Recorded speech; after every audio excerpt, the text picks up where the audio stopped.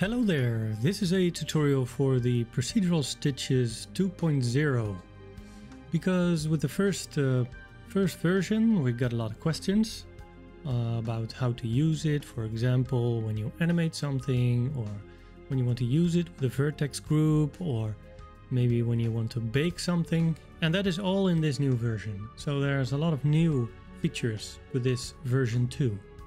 So if you open the file, this is what you see. So again, you have the sphere with the stitches on top. This one is the one that is in version 1. These other versions were also available, but they were separate files and were still a bit messy. And now they have all been cleaned up. So if we go into the curve one, we go to the stitch. Here we see it's the stitch curve, and we can still draw on the sphere or any object that you need and draw stitches.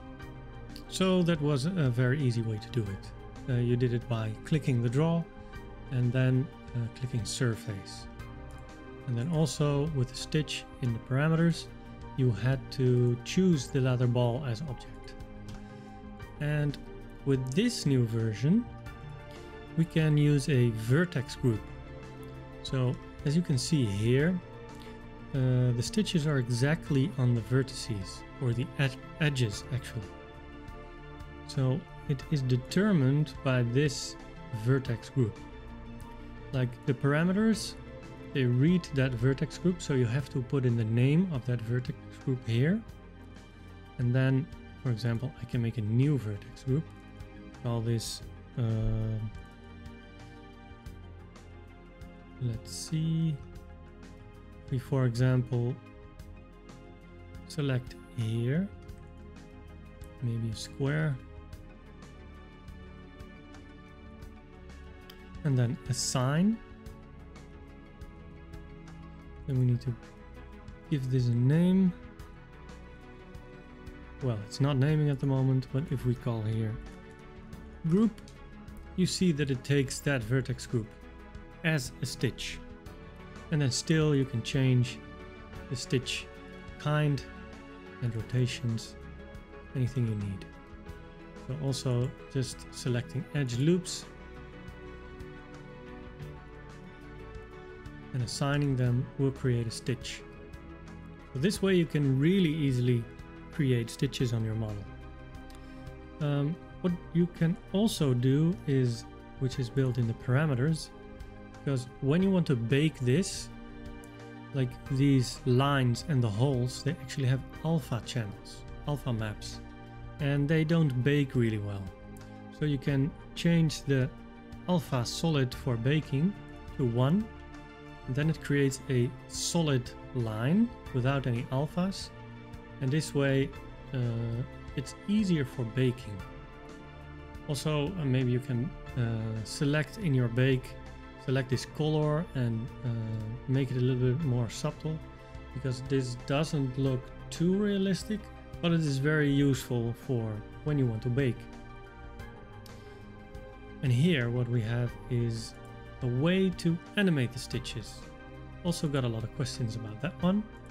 So if we go into the geometry nodes, here I have a small animation, and if I play it, you see that the fabric, the leather cloth, is moving, is animated.